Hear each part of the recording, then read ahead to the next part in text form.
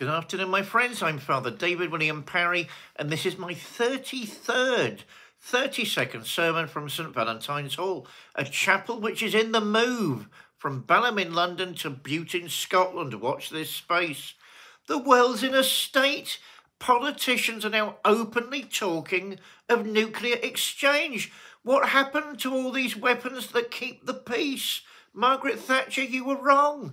We're just about, if we're not careful, to go to the brink of a war which will very, very quickly escalate, if we're not careful, into a nightmare. Oh, let the abomination of desolation not be the next step of the human condition. Our people. Amen.